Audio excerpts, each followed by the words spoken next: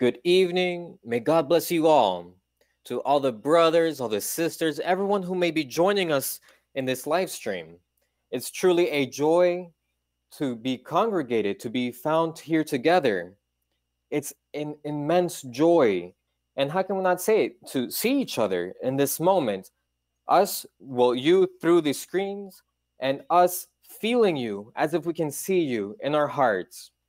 Imagining all those smiles, all those happy faces, all those eyes and faces with so much happiness, knowing that we're all here with God and that God is here with us in this meeting.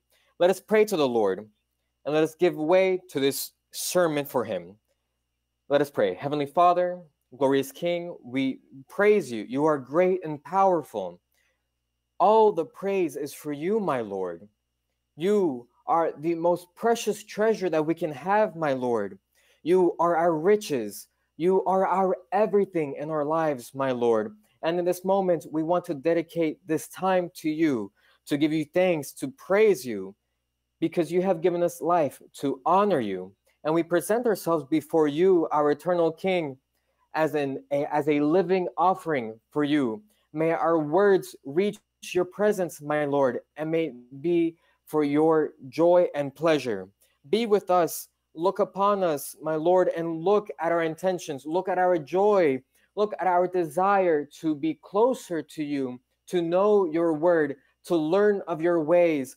Visit us, O Lord. Send the power of your Holy Spirit. Send your heavenly fire, my Lord, that we may all feel that joy that you are here with us. We ask you, my Lord, for you to bless your church all over the world. We are all here, and your church is now in many homes, many families, in many hearts. May they all reach your blessings, and especially your servant, our sister Maria Luisa. May you always give her all her desires, and may you bless her greatly, and bless all your pastors. Be with us in the name of our Lord Jesus Christ, your beloved Son. Amen. Glory to our God. We are going to open our Bibles. We're going to be reading in the New Testament, standing as we find ourselves. I invite everyone to read in 2 Corinthians, chapter number 5, verse 17. 2 Corinthians, chapter 5, verse 17.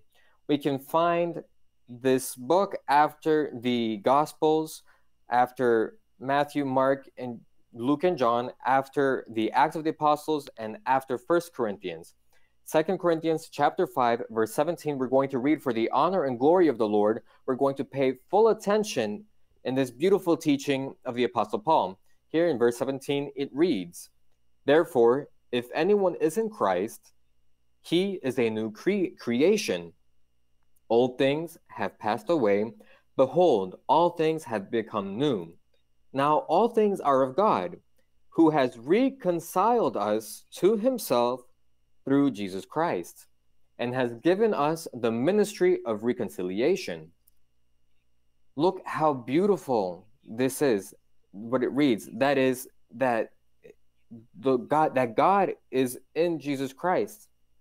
And this phrase that the sister Maria Luisa has taught us, that in that body, that humanly body named Jesus of Nazareth, was God within him, God living within him. And for what? And here in verse 19, that is, that God was in Christ, reconciling the world to himself, not imputing their trespasses to them, and has committed to us the word of reconciliation.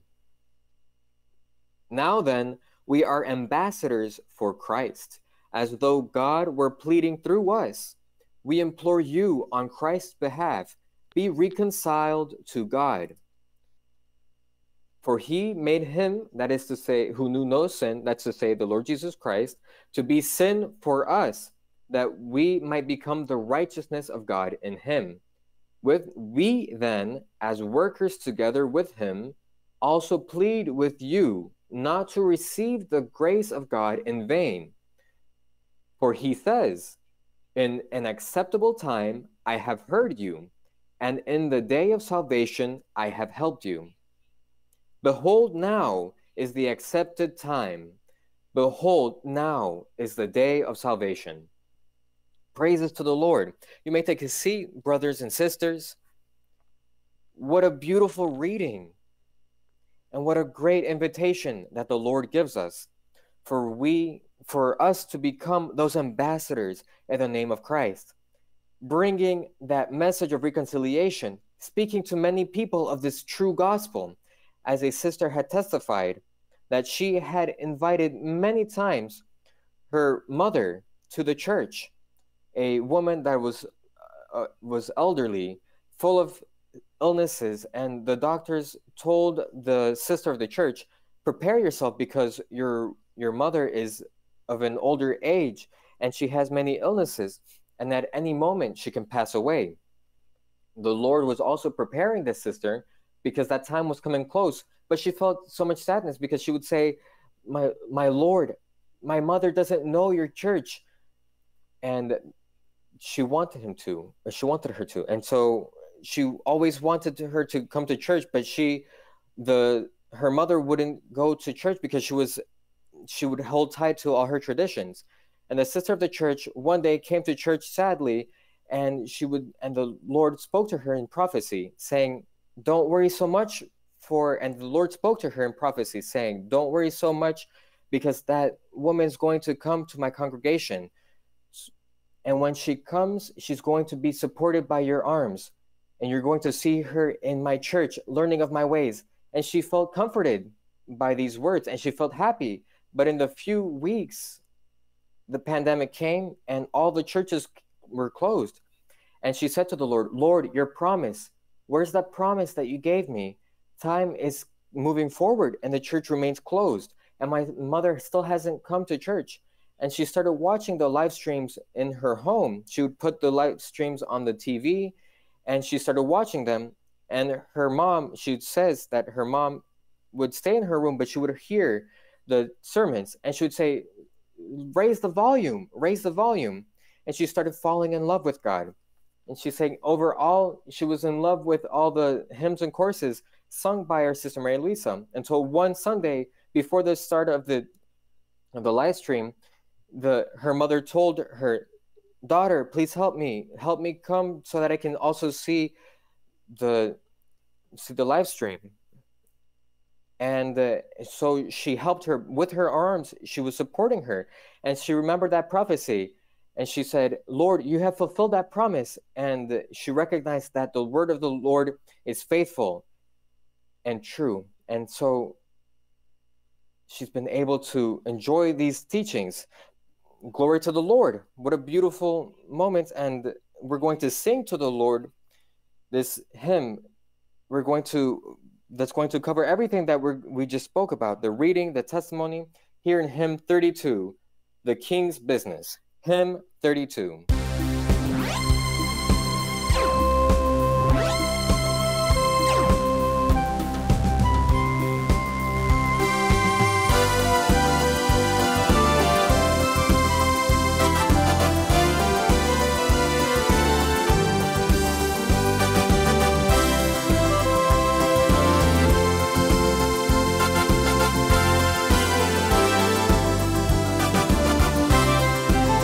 I am a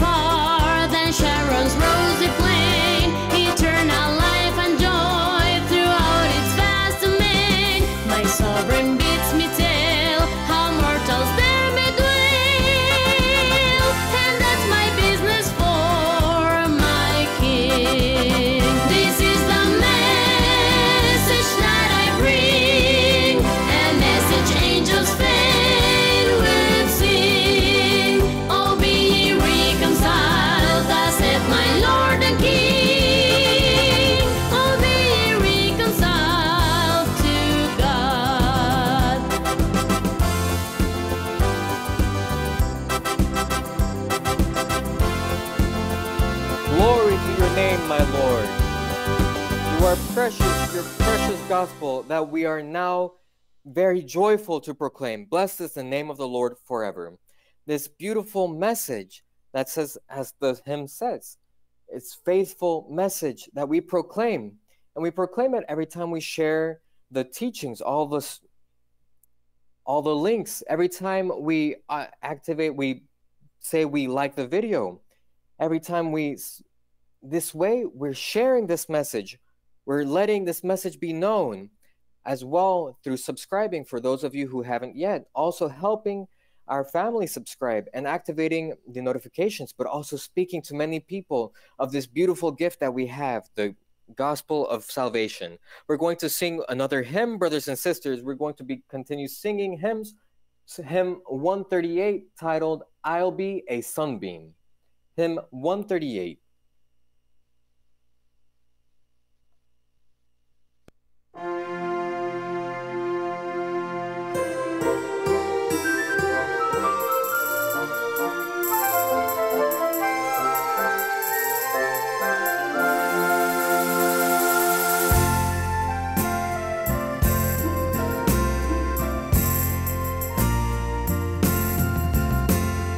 Jesus wants me for a sunbeam to shine for him each day. In every way tries to please him, at home, at school, at play. The sunbeam, Jesus wants me for a sunbeam. The sunbeam, I'll be a sunbeam for him. Jesus wants me to be loving and kind to all I see, showing how pleasant and happy his little one can be. The sunbeam, Jesus wants me for a sunbeam. The sunbeam, I'll be a sunbeam for him. I will ask Jesus to help me to keep my heart from sin, ever reflecting his goodness and always shine for him. The sunbeam, Jesus wants me for a sunbeam. The sunbeam, I'll be a sunbeam for him. I'll be a sunbeam for Jesus. I can if I but try, serving him moment by moment, then live with him on high. The sunbeam, Jesus wants me for a sunbeam. The sunbeam, I'll be a sunbeam for him. Glory and honor for the Lord. Let us be those sunbeams, bright as sunbeams, bright as the sun with the power of God, to touch the night and turn it into the most beautiful morning, and to bring to those souls to salvation so that they can love the Lord as much as we love him. We're going to sing choruses now, but before singing choruses, I invite you to pray to the Lord. We're going to dedicate a prayer of thanksgiving. It's very important to give thanks to the Lord for everything that he gives us. But we're also going to present to him all our tithes and offerings with gratitude to the Lord, and asking him to give us understanding every day so that we can fulfill this commandment, which is a commandment from God. And we're also going to ask the Lord to give us, to have mercy, and because of this illness that all humankind has suffered, may the Lord to shorten its time and for us to see his blessing. But above all, let us give thanks to the Lord. Heavenly Father, God of glory, owner of all things, you are the God that lives forever and ever. We are blessed to walk by your hand, to walk in this life under the light of your sight, my Lord. It's our joy. It's our realization to be able to see you. It's our joy. It's our happiness to live with you, my Lord. Everything that you give us, everything that we have comes from you. And we don't have, nor will we ever have all the words necessary to express to you our gratitude and our joy that we have you in our life. But look at our hearts and recognize, my Lord, that we know that you exist and that we love you, and that and with that recognition of the Lord, we offer our tithes and offerings. It's of great joy for us, of much reverence, a commandment that you have taught us with its full understanding in the spiritual sense. In that way, we want to understand and we want to act upon it, my Lord. Look also, my Lord, upon these times. Look, my Lord, it's been almost a year where we've been living through this great tribulation. Remember of your mercy. Remember, and we ask you, O Lord, to shorten this time, because we long to congregate once again, to be able to praise you as a congregation all together, and to be congregated as your people, my Lord. Remember of your promise and have mercy, my Lord. Bless each one of us also, my God. Bless each one of us who has suffered from this illness. All the family members, bring them forward, my Lord, and work wonders and miracles. We ask you this in the wonderful name of our Lord Jesus Christ, your beloved Son. Amen. We're going to sing choruses of praise for the Lord now. We're going to start with chorus 157, titled From Captivity. The Lord has led us from captivity, from slavery, but from, as the Bible states, he has taken captivity captive. We were once captives of evil, but now we are captives of the Lord. Glory to the Lord. Chorus 157, From Captivity. O Heavenly Father, great King, what a great joy it is, what a great wonder it is to see the change that you have worked in our lives, my Lord.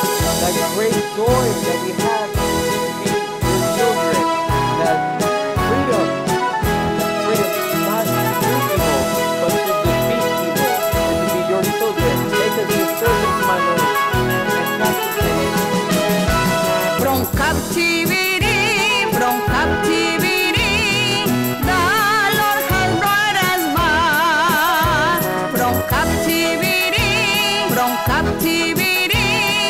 the Lord has brought us back. There's laughter, there's dancing, and there is praising, for the Lord has brought us back. There's laughter, there's dancing, and there is praising, for the Lord has brought us back. From captivity, the Lord has brought us back. From captivity, the Lord has brought us back. There's laughter, there's dancing, and there is praising, for the Lord has brought us back. There's laughter, there's dancing, and there is praising, for the Lord has brought us back.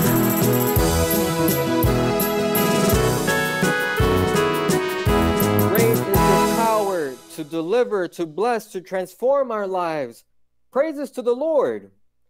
And there is fire in our souls. There's joy. There's happiness. God is here with us. We're going to sing one more chorus. We're going to sing the chorus number 95, which is titled, I Am Debtor, for the souls that go without salvation. Let us sing with joy for the Lord. Chorus 95. Praises to you, my Lord. You are the God of our lives. Are the praise that is within our mouth. Our mouth, our souls rejoicing, my Lord, because you are great and mighty. Glory to you, my Lord. Our voices are full of joy for you, my Lord. May they all reach you, because you deserve all honor, supreme praise, because you're the most beautiful thing in our life. May the praises and glory be for you, my Lord. Praise To your the holy name. souls that are lost,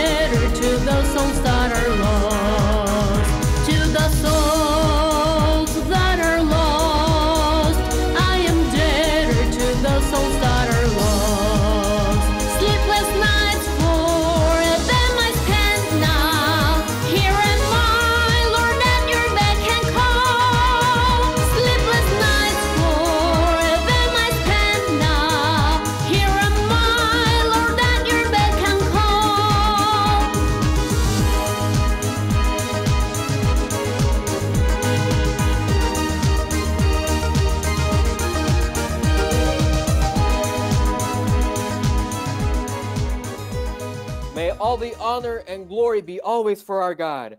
That beautiful phrase, I am here, Lord. Send me. I'm here at your beck and call.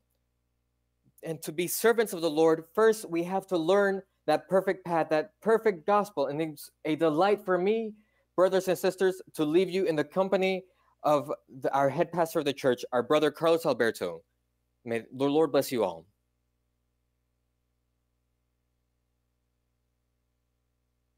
Good evening, brothers and sisters. God bless you all. Glory to the Lord for all his mercies, all his love, and his protection. Blessed is the name of our Lord. You may take your seats, please. There is a testimony that someone told me a few days ago about a family who, here in Colombia, who had to travel to go and live to one of the main cities. However, they had a home in the countryside where they work the fields, and so they had a coffee field, crops.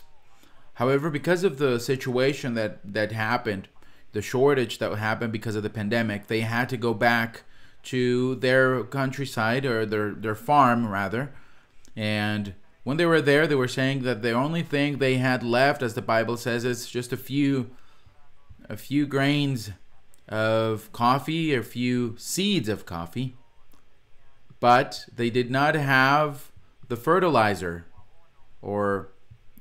And so we all know that for the coffee to be able to grow and have crops, it needs the fertilizer.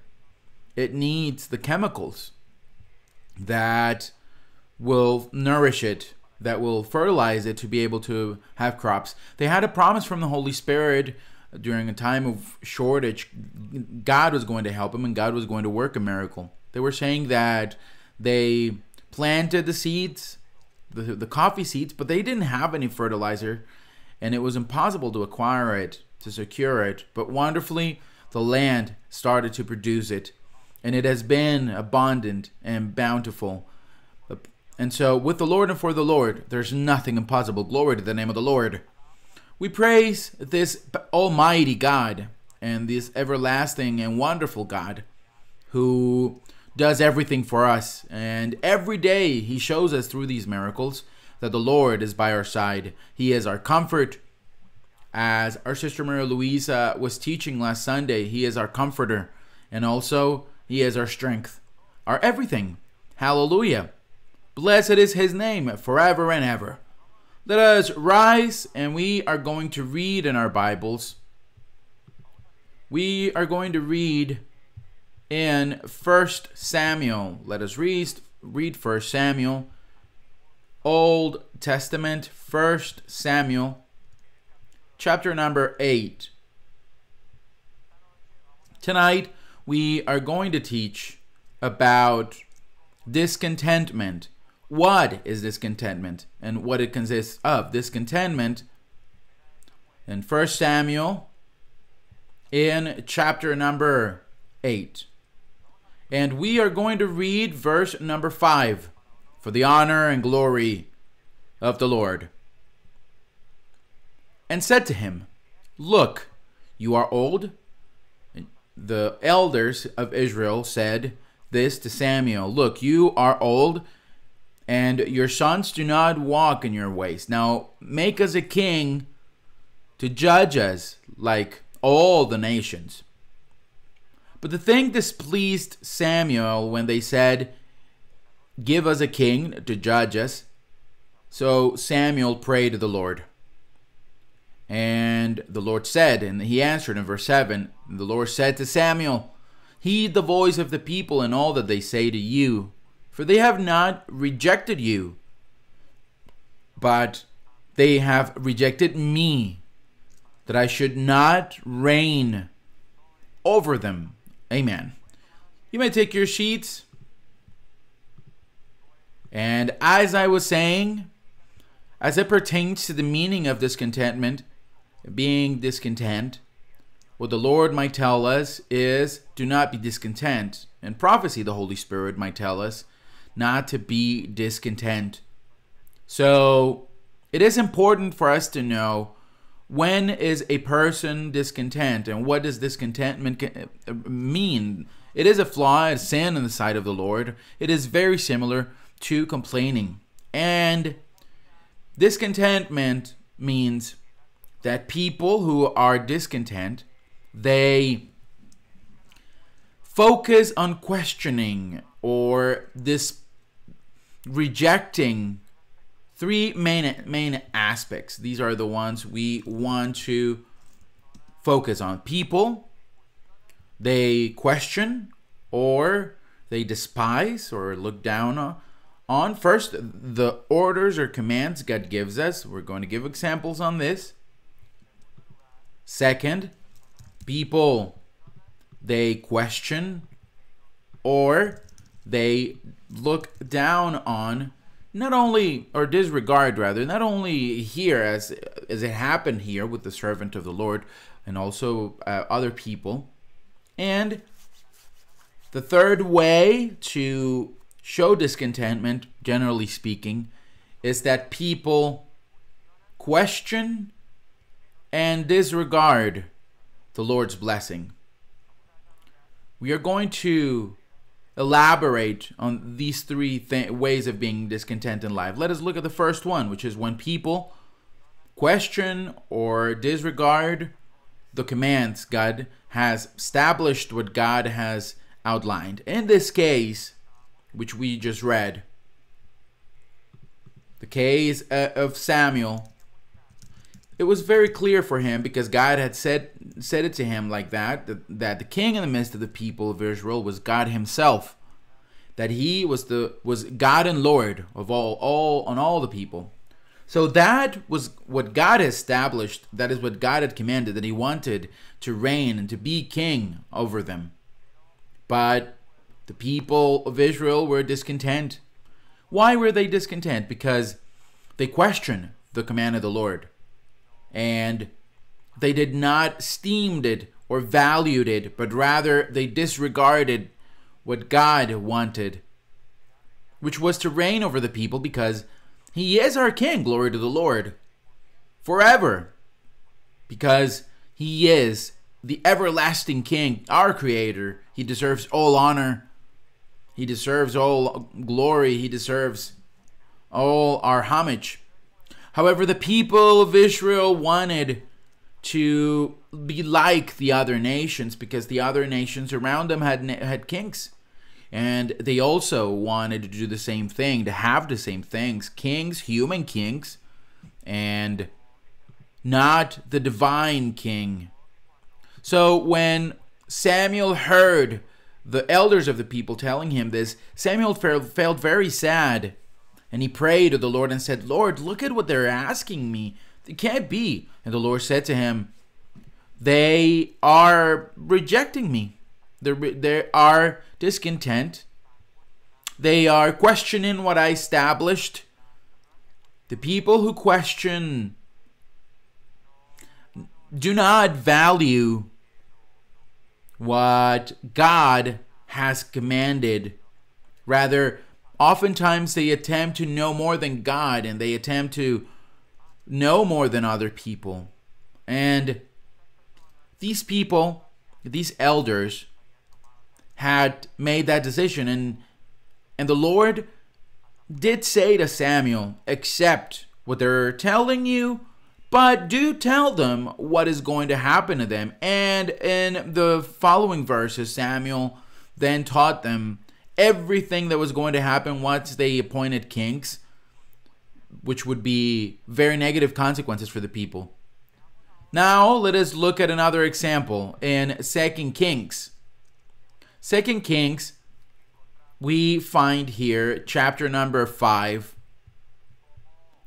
the way the Lord had given a command through the prophet Elijah, when Naaman, who was the general of the army of Syria, and he had leper, he came to look for Elisha because he was told that Elijah had power to heal him from his leprosy.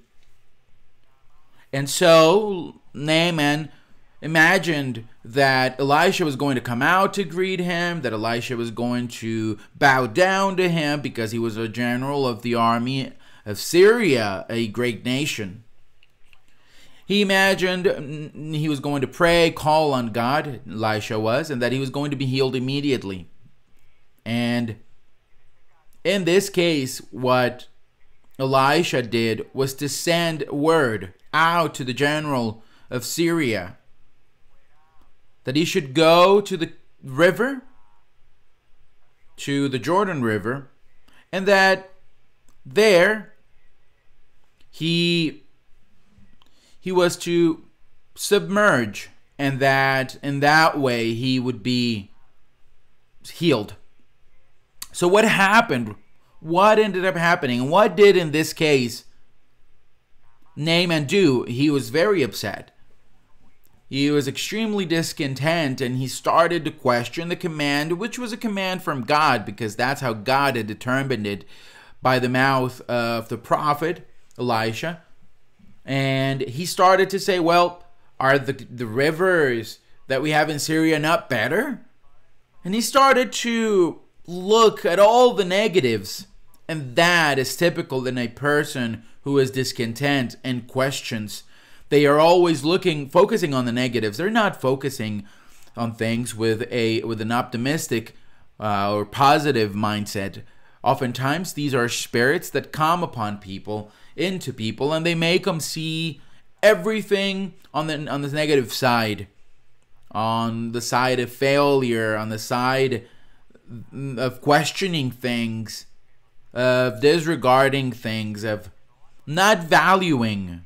Also, the fact that in this case the prophet was talking, and that's it. If the prophet was saying that they should go to the Jordan River, that was it. What else? The prophet was already welcoming him.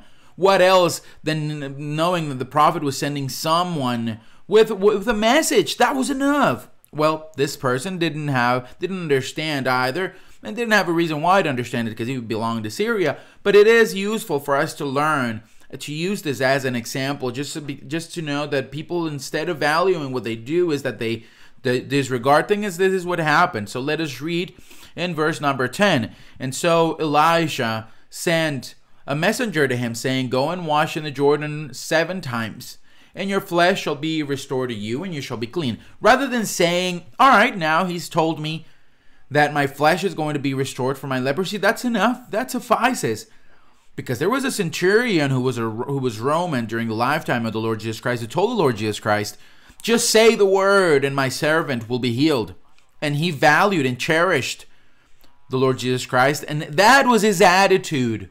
So we in life should have an attitude that is more optimistic, also an attitude of understanding things, of seeing things with a mindset that entails knowledge and maturity, that everything is a plan of God, and God allows all things, and God may also be testing us through a situation like this. But ultimately, if the prophet was saying that he was going to be healed, that was enough. And the blessing laid there. He should go to the Jordan River and submerge. But yet in verse 11 here we find the discontent of human being. But Naaman, it says, Naaman in the verse 11 became furious and went and did said, I said to myself, because that's almost as though he knew more than the prophet, because that's what happens with people who are discontent. They think they know more than others, so they see all things on the negative side. They criticize everything. They put everything down, and says, I said to myself, he will surely come out to me and stand and call the name of the Lord his God and wave his hand over the place and heal the leprosy. And then he added, are the Abana and Pharpar, the rivers of Damascus, better than all the waters of Israel? He even started to compare the Jordan River and despised it, comparing it to the rivers in Damascus. But could I not wash in them and be clean? So he turned away in a rage. This is the behavior of someone who is discontent. Another example of someone who is discontent with the commands of the Lord. We find it in 1 Samuel chapter number 14. 1 Samuel chapter 14. Or with the commands that are given by the person whom God has appointed, in this case, the prophet. In King Saul's case, we're going to see an example here in 1 Samuel 14, when King Saul spoke, and with all the authority he had as king, he said to the people of Israel that they should fast, for they were going to go out into battle, and that the best thing was to fast for God to help them during the battle, and that they should not eat anything. However, his son Jonathan had not heard the command of his father, the king.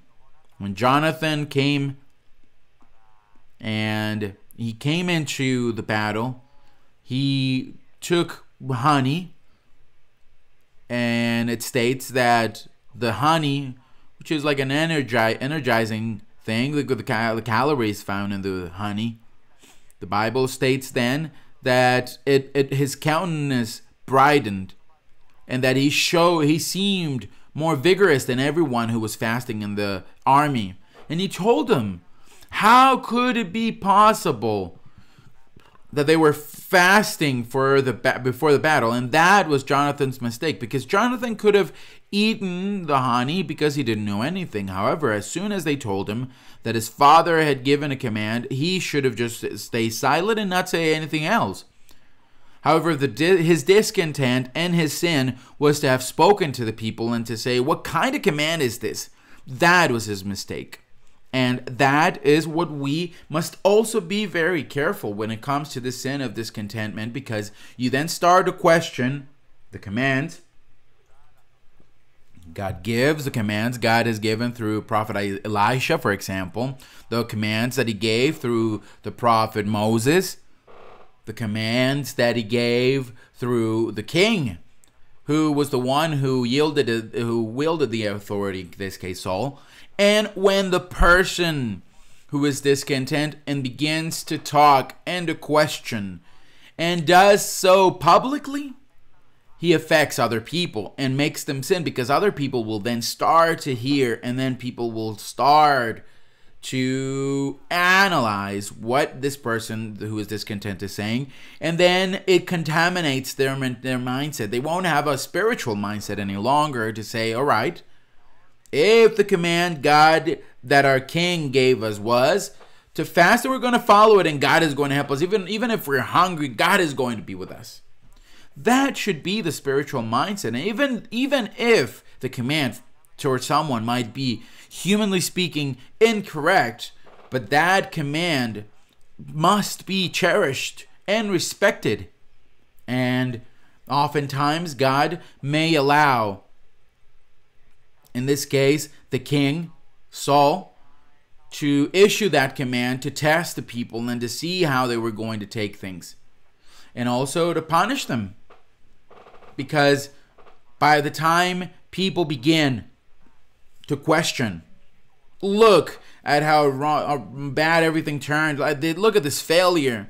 Look at why was this decision made. And I just remembered a passage where the people of Israel were the rulers who were with Joshua, but they made a mistake with people who were from Gibeon, and they were deceived, and all the people started to speak and say, how is it possible that they made this mistake, and how could it be possible that they allowed them to be tricked? So all those comments in public, they are comments that contaminate other people, and it becomes a sin. So it's different when you analyze it, but yet you say, all right, I'm going to support it and I'm going to do it. Because that's where a mature person does. Because God might be testing us just as therein lies our blessing. Because the words that are being uttered by the mouth of the prophet, therein lies the blessing. Therein lies the blessing. And so here it teaches us in verse number 27, but Jonathan had not heard his father charge the people with the oath. Therefore he stretched out the end of the rod that was in his hand and dipped it in the honeycomb. But and put his hand to his mouth, and his countenance brightened. Then one of the people said, "Your father strictly charged the people," meaning Saul, "the people with a note saying, 'Cursed is the man who eats food this day.' And the people were faint. They were very hungry. But they told him, 'Your dad was the one who issued this command.' But Jonathan said, 'My father has traveled the land.'" Just imagine like that, and publicly. "My father has traveled the land." So that's discontentment. That's him questioning things and doing so publicly. "Look, now how my countenance has brightened." Look, and he made them look. They were hungry, and he said, "Look, my countenance. It's not that they became in a different color. It's just an expression to say it because he was revitalized. Just because he ate a little bit of the honey. Because I tasted a little of this honey. How much better if the people had eaten freely today of the spoil of their enemies." Meaning he questioned the command, and that was his mistake. His attempting to know more than his father and make it public. Now we're going to see other examples when people question and disregard the servants of God, also more along the lines of what we've been explaining, and generally speaking, people. And not insofar as the commands themselves, but more so broadly speaking when it comes to the work that they do. Let us read Matthew chapter 11. Matthew chapter 11.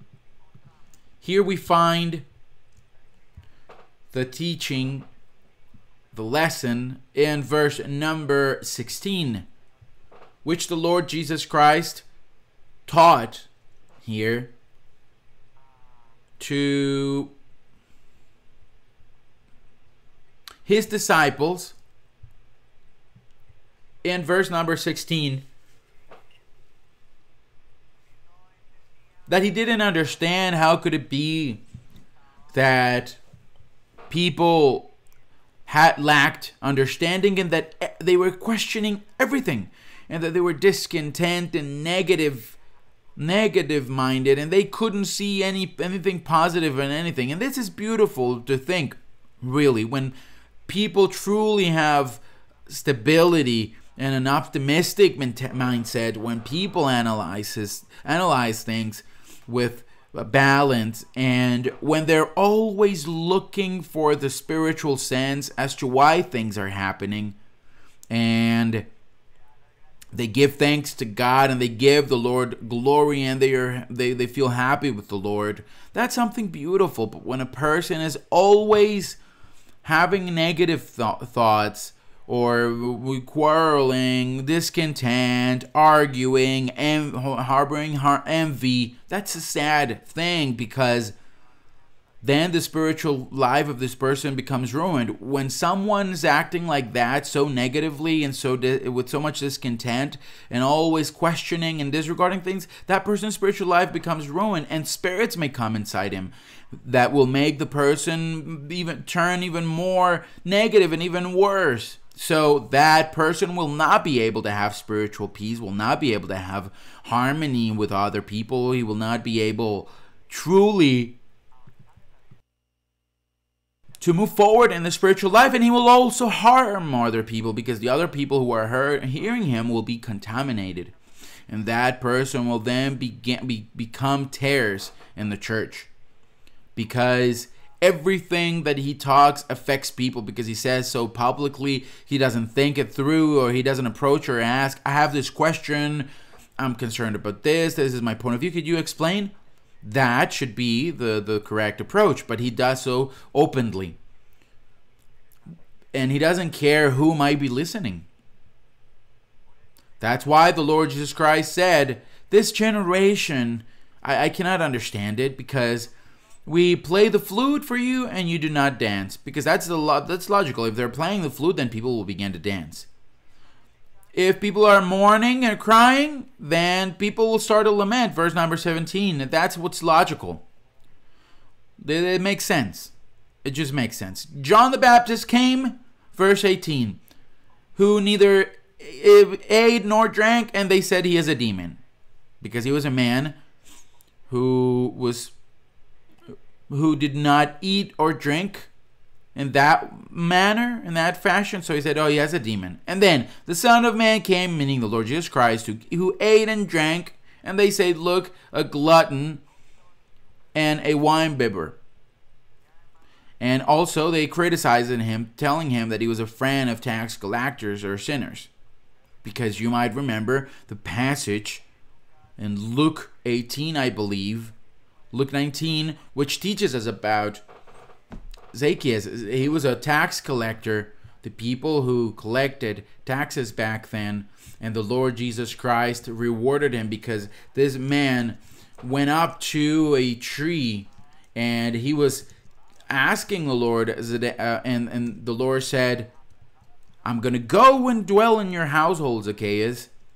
And everyone who were around him, rather than looking at that and valuing it, they were only focusing on the negative. Oh, look at him. He's going out there to visit Zacchaeus, who is someone who lives, who leads a sinful life, a tax collector. Look at him.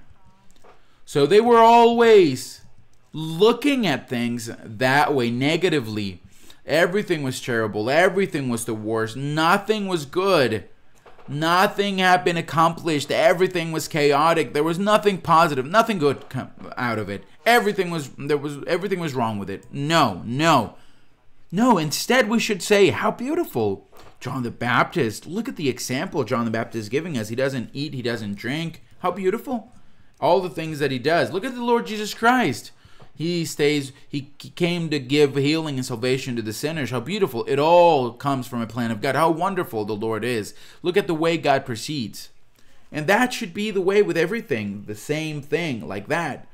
Rather, they're always having that discontent and negativity, and always burdened with that discouragement, because that truly discourages people. Whoever is negative minded, in the end they become discouraged, and they're not only discouraged themselves, but they discourage everyone around them. And if people who are around that person are not steadfast and have no spiritual maturity, have no knowledge of the Word of God, they are also going to be affected, and they're also going to become negative.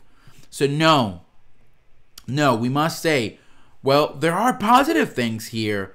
Not everything's wrong. There's something good here, and there is. And I'm sure we're going to find it because we have a spiritual mindset. We're going to find those positive things. In Acts 7, verse 35, the Bible teaches us what they did with Moses. That when it came to Moses, they also questioned him, and they rose up against him, saying to him, who appointed you as judge and ruler? And they defied him. Rather than seeing him, rather than looking at everything God had spoken and all the things God did through Moses, they defied him, because he was the person God had appointed as their prophet in their midst. And verse 35 states, this Moses, Acts 7, whom they rejected, there it is, they rejected him. They questioned what he did. They criticized him. They put down everything Moses did. They disregarded him. They despised him. Who made you a ruler and a judge? They even said to him, it's the one God sent to be a ruler. He said, they were talking about him, the discontent towards the people God has appointed to serve him, a servant of his. Is the one God sent to be a ruler and deliverer. God had sent him to this by the hand of the angel who appeared to him in the bush. So it wasn't because of his choosing. Someone might say today, but why are the pastors in the church not changed every year? Why don't you give an opportunity, another chance like that? There are people who have said this in the church, who come and say, hey, why don't you just rotate and you just have a new pastor every year? But so these are people who make other people hear those types of comments or become affected, and they start to say, well, why is it?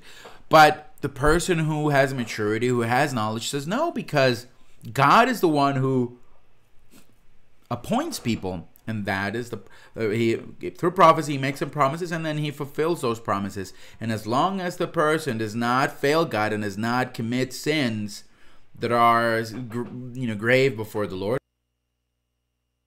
God is going to help them so they can serve him until their death if they're faithful to God. So that is the reality that today happens also. And so it states here that God sent him as deliverer and ruler by the hand of the angel who appeared to him in the bush, meaning no one chose Moses in an assembly, or they didn't vote for him in the midst of the people of Israel, but God himself manifested himself in the bush and said, take the rod, and started to work miracles. And no one could work the miracles that Moses worked because God had sent him out to do that job. So every day we must acquire knowledge that we are not confused. Also, we must respect our brothers and sisters and people, because you might also be someone who is discontent towards someone else, and so we should ask God to remove that from us so that we are not discontent with one another against brothers and sisters, believers, even if they don't hold any responsibilities in the church. But if someone is attending the church, you should always think like this. If this person's in the church, it's because God loves him. If that person's in the church, it is because God brought him. If he is in the church, it is because God had mercy on him and he is important to God. Also, for people in the world, even if they haven't come to church, we must respect them and value them and appreciate them and esteem them. Respect people very much, even if they don't come to the church. So, here in James, the Bible states that we should not complain with one another. When it states speak ill, that speaking ill is more like criticizing each other or one another, like rejecting or disregarding one another. Because when it comes to this, there's also complaining, yes, but there's a type of complaining against people whom God appointed to do something. For instance, as someone made a comment against our sister Mary Louisa, whom God appointed to lead the church since the beginning, the person who gave the first prophecy. If someone ever speaks evil or questions a sermon or to disregard it and to make comments about it, that becomes a type of complaint against God. It states here, speaking evil, though, meaning questioning one another. And then verse 11, do not speak evil of one another, brethren, meaning criticize each other. Criticizing one another. He who speaks evil of a brother judges his brother, speaks evil of the law, judges the law. But if you judge the law, you are not doer of the law, but a judge. Because the law says that we must love one another. And then that's where respect lies, and that's where valuing one another lies, and not questioning one another. We should not question one another. We should all respect each other. Instead, pray for brothers and sisters, or if someone asks us for our opinion, we give them our opinion. If they don't, we respect them. There is one lawgiver who is able to save and destroy. Who? The Lord. Who are you to judge another? And there's a passage in Ecclesiastes where you see the tendency in human beings, because the truth is, someone was telling me, people in this country, they don't like anything. They were telling me they question everything, they criticize everything. For example, when it comes to the person who are the leaders, political leaders, he does something and they don't like it. Nothing. They find nothing good. Everything is bad. Everything is terrible. Everything they do is worse. The ruling class. And that they made that comment to me, and I found this passage in the Bible where you see that this is the human nature. Ungrateful, discontent. They don't find use in anything. They're never complete with what they have. They always want more. They're always filled with selfish greed, with selfish ambition. They never can say, oh, that's nice, what you did was good, was nice, and acknowledge something someone did, but they always try to attack him and to reject him, disregard him, despise him, to be discontent, to make bad comments and destruction. That is something typical of human beings, and it states here, Solomon said that this is vanity also in human beings, and that back then he gave an example, which was that when the successor of the king comes, then what he will find it will also be criticism and evil comments, because no one is happy with anything. So this can't be. The people of God can't behave like that. That is ugly, unpleasing. A person who is not content with anything, criticizes everything, puts everything down, criticizes everything, everything is negative, everything is the worst, there's nothing good, and if he doesn't receive anything good. And then people become filled with that feeling and that mindset. But that is what it is. So if there is a day when someone criticizes you, then you should not feel so sad, because the Bible says that that's the way it is. And that's human nature. But it shouldn't be like that. And that's why we're in the church seeking God, for God to help us, so that we do not make those mistakes. And it states here in verse 15, I saw all the living walk under the sun. They were with the second youth who stands in his place, meaning the king, the successor of the king. 16, there was no end of all the people over whom he was made king. Yet those who come afterward will not rejoice in him. Meaning the successor must know that they were not going to be happy with him, and that applies to the government. So the new government that they voted in any nation, they will find something wrong in him, and that's the only thing that's sure. That's how people are. And that's how human beings are, discontent. So, how beautiful is it to find people who are objective, who have a balanced outlook? Well, they say this is negative, this is positive, but there are more positives than negatives. God is allowing this nonetheless, and this is a plan of God, and this is nice, and in the midst of this, we've received these blessings, and God is with us, and we have learned a lot.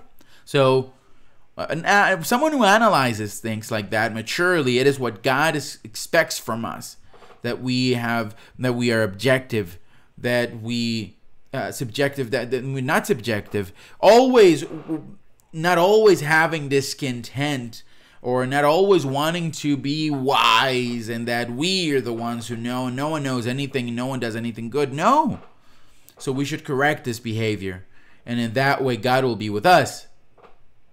And the third way of what we're saying tonight, which is about discontentment, it is when we question and disregard a blessing of God.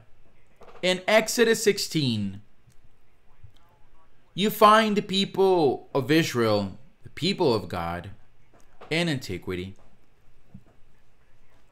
rejecting the Lord's blessing. Exodus 16, verse number 2. It states, then the whole congregation, the children of Israel, complained against Moses and Aaron in the wilderness. And the children of Israel said to them, oh, that we had died by the hand of the Lord in the land of Egypt.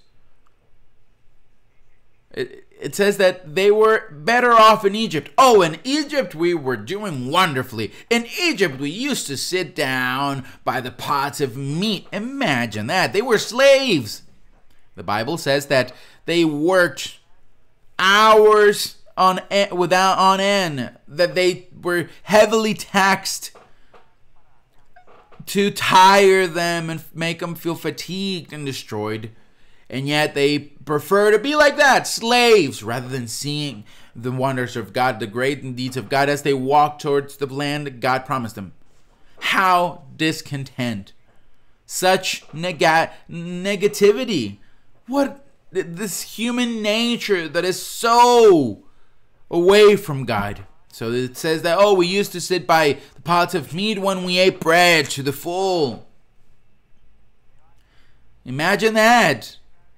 But it wasn't like that. They were slaves, but they thought their slavery was better than what they were now living. Everything upside down. Like God is blessing us, and they're saying, no, God doesn't bless us, and we're doing terribly. We receive nothing from God. Everything's bad, and we're surrounded by blessings. No, bad. No, we've received nothing from God. Meaning you don't see the blessing. Then in verse number 14, it states that God sent him manna, and then manna was something. It states in verse number 14, the layer like round, small thing, fine as frost on the ground. And that's the bread he sent him. And later on, then in Numbers 21, you find him complaining about manna, even though God on that day sent them bread, and they could not eat them anymore because they had so much bread, the quails. And then afterward they had manna, but it was thin, fine. And then later on they were complaining that they didn't like that bread that was so fine, so small.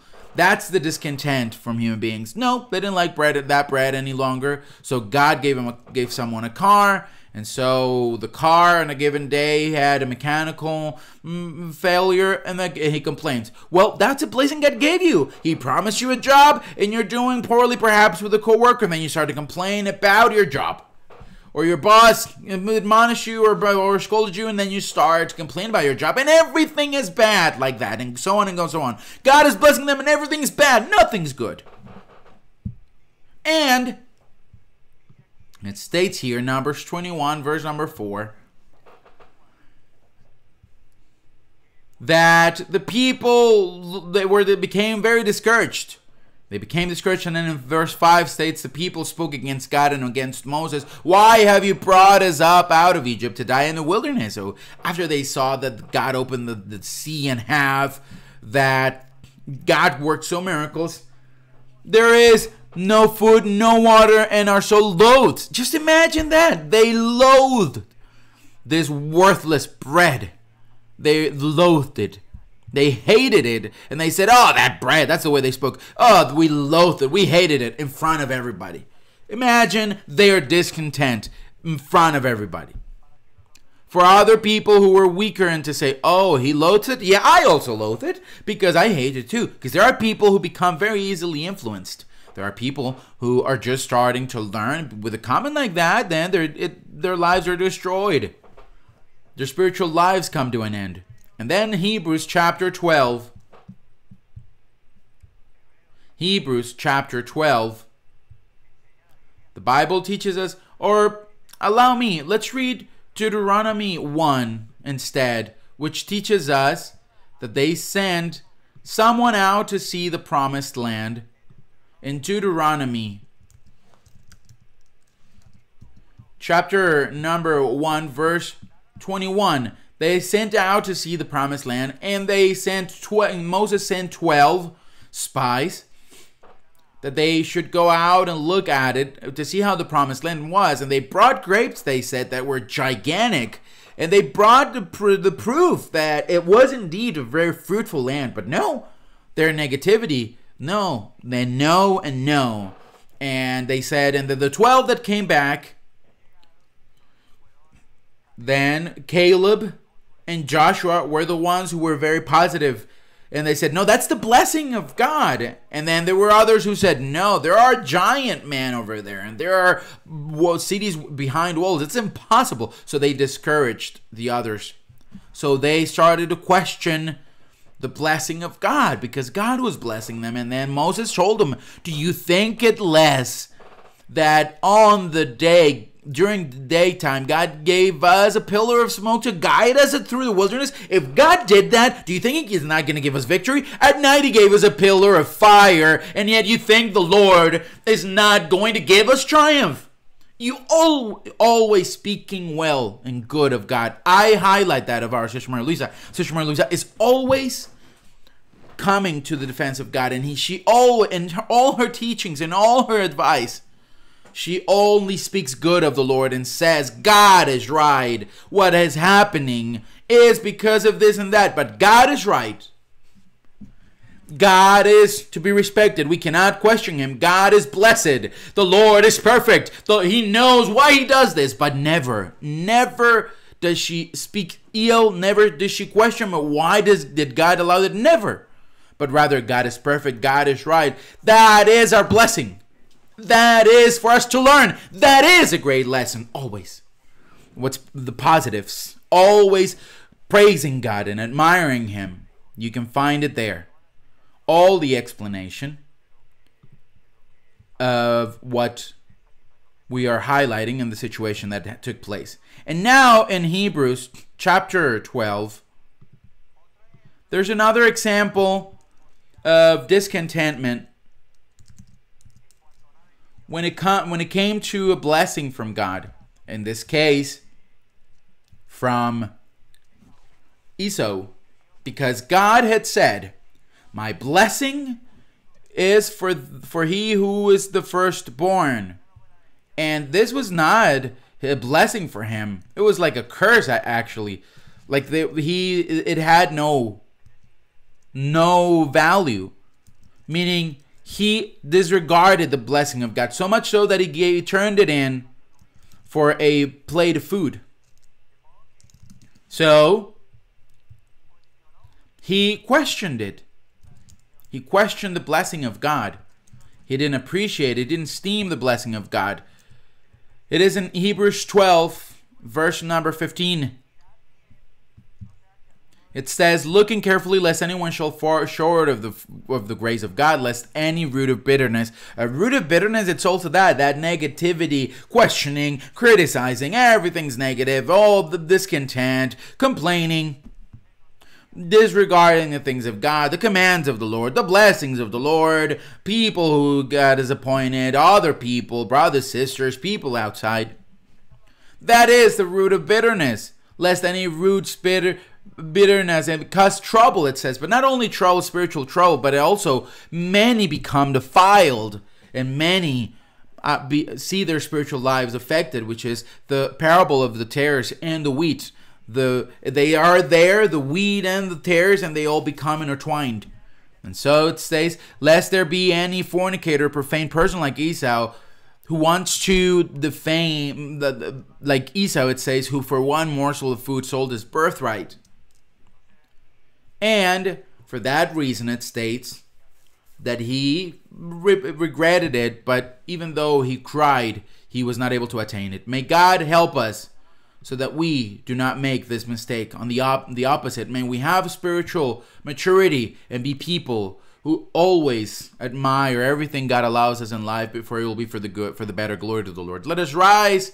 Blessed Heavenly Father, we give you thanks for all your blessings, for your love and kindness, for everything that you allow us to live, for everything that you have allowed in our lives for everything that happens to us and all the things that have come to our lives. Everything's for our blessings. Everything's for our lessons. Everything is for the better. Everything is a perfect path you have set out for each of us.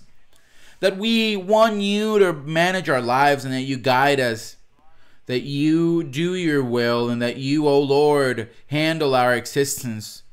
And that you, Lord, are the one in charge of doing everything according to your purpose, your plan in every life, so that in that way our spiritual lives may be strong and not contaminated, so that evil spirits won't come to destroy your spiritual lives, but rather that we will be delivered and be optimistic, happy, joyful, and in peace with you, in peace with our neighbors, and that we also have the mindset that is inspired, a mind that is clear to understand and comprehend with wisdom all things, and thus may we conduct ourselves. May you set us free from witchcraft, sorcery, curses, the envy of the devil, dangers of death, and dangers, perils of accidents, any kind of harm that may come upon our lives, the plottings and schemings of the devil. May you preserve our health, our lives from spirits of illness and weakness, and of illness, the virus that is looming around human beings. May you set us free from this virus, and may you give us good health, that we may serve you, vitality, and may we have vigor to serve you, to speak to many people of your manifestation of your glory, and that many people may know of you, O Lord. And also, Lord, may you keep our households, our marriages in unity, respect, harmony, with our children, our families. Lord, may you, O God of glory, bless our spiritual life, our material life, our financial life. May you provide everything that we need, O Lord, so that we may, O God of glory, comply with all our commitments and enjoy your material blessing as well. Blessed God, we ask you for your blessing to your church upon our sister Maria Luisa with the fullness of your power and your protection, upon all your children worldwide in all countries and all nations where they are logging in with one heart. Hear their request, the special request they present before you, and grant them what they ask you. May you glorify yourself and be magnified, and may you work with power, and may you give us victory. May you guide us and always protect us from failing you and committing sins, and thus may we always have fellowship with you. Deliver us from temptation, O Lord, from falling from any mistakes, so that in that way you may always reply to our requests, to our pleads to you. Thank you, beloved God, in the name of our Lord Jesus Christ. Amen. Blessed is the name of the Lord. We are going to sing chorus 142, I am joyful every moment.